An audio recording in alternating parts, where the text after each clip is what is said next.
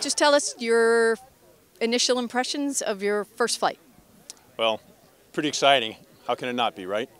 The aircraft really performed just as we expected it to. It was very consistent with what we'd seen in the simulations, everything we had flown.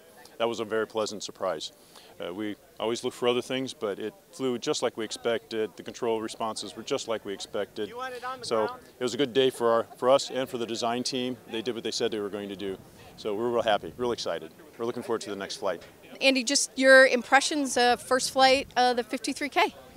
It is a rare opportunity to be part of a team that defies the laws of gravity and puts an aircraft into the air, so it's a great feeling of privilege and honor. It really is a small moment that signifies a lot of many years of hard work by both the Sikorsky team, the Navy team, and the entire enterprise.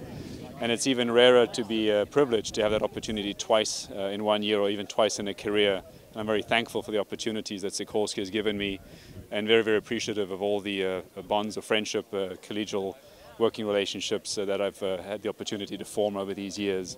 And as our company motto says, we pioneer vertical flight solutions that bring people home every time, everywhere.